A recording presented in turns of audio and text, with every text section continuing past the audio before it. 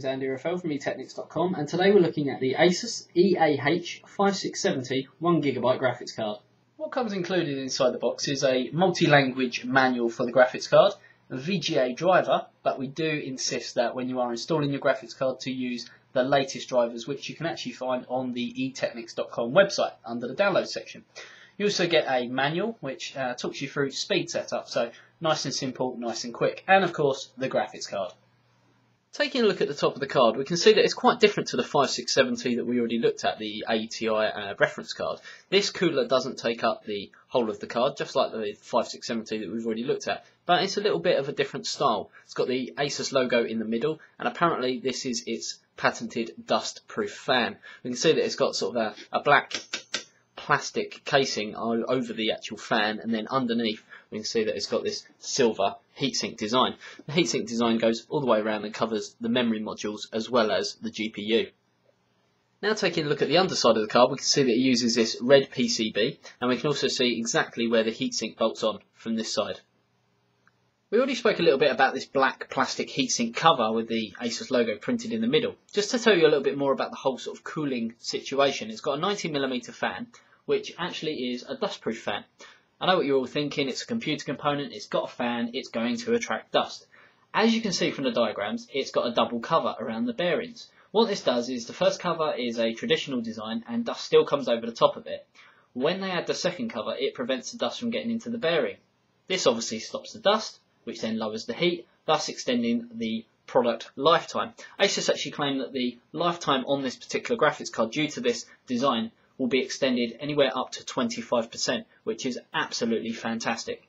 Taking a look at the full specifications on the EAH5670, it has a 775 MHz engine clock speed, it has 1GB of GDDR5 memory running on 128-bit memory interface, it has a memory clock speed of 4 GHz, RAM DAC speed of 400 MHz, and the maximum resolution when using the DVI output is 2560 by 1600. The bus type on this card is PCI Express 2.1. Taking a quick 360 view of the card, you can see that there is no PCI Express power adapter port. That's because this card uses little to no power. When we was on the conference call with ATI, they did stress that this card generally uses around 51 watts of power. So typically where you would find the PCI Express power adapter, there isn't one. One thing that we did notice about this card compared to the ATI 5670 that we looked at last week is the one last week only supports Crossfire in the software mode, so running through the motherboard. This particular card, as you can see, has the ports up here for a Crossfire X configuration. Being a 5670, this card falls under the category what we call mainstream market. It's for the end user, the consumer who wants to spend a little bit of money but wants to get the best value for their money, and this card gives you that with fantastic performance for very little money indeed. Due to this, it's quite low profile, and because of that it only takes up one PCI slot in your case. Now taking a look at the connections on the back of the card, we can see that it has a single DVI connection, a single VGA connection, and a HDMI connection. This is perfect for ATI Eyefinity. Other features that this particular card has is, of course, DirectX 11. This is the latest DirectX version from Microsoft, which will give you the best quality and the best performance in the latest games. Some of the latest games supporting DirectX 11 include Battleforge from Electronic Arts and Dirt 2. This card also has ATI Stream technology. ATI Stream technology basically gives you a balance between the GPU and the CPU, so you can actually spend more money on the GPU and you won't need such an intense CPU with features like hyperthreading. It's just not needed when there's this balance between the GPU and the CPU. This card, as we already spoke about, has 3 connections on the back of it for your monitors.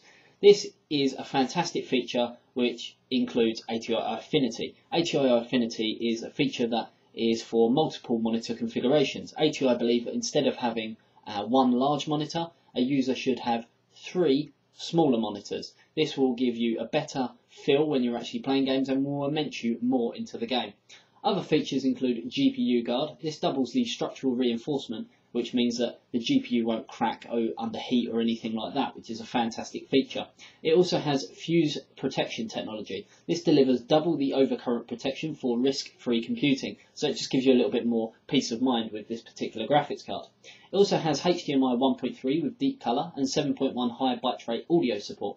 It also has Asus Splendid, which will mean that when you're watching movies on the PC, obviously using the graphics from this card, it will look as good as it can on a top-of-the-line television, so you won't be able to notice the difference in quality. It also has Gamer OSD, which is real-time overclocking, benchmarking and video capturing in any PC game. So you could be playing a game with this graphics card and you'd be able to capture some of the footage, which is something that we're really excited about. Obviously, with us doing video reviews, it's something that we can really relate to. Another thing is Smart Doctor, which is your intelligent hardware protection and overclocking tool. With a lot of components these days, especially with enthusiasts, they do want to try and get the most out of it as they possibly can. This card is a very fast card considering the price of the actual card, but some people want to push it that little bit further. Obviously, Smart Doctor is going to help with that.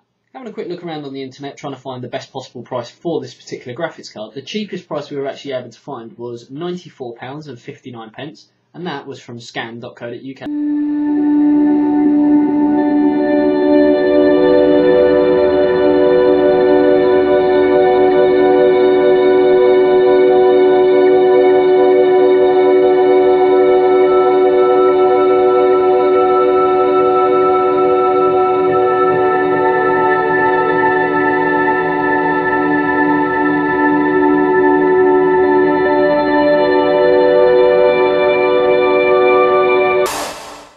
We've actually been through the whole review of this graphics card. I'm really excited about this product in general. I mean, it utilises everything that the ATI Eyefinity reference card that we looked at last week has got, but it has got a few other little added features as well. The Smart Doctor with regards to the overclocking, the benchmarking, the over voltage protection program. It's got some fantastic features that I think everyone has been calling out for a long time.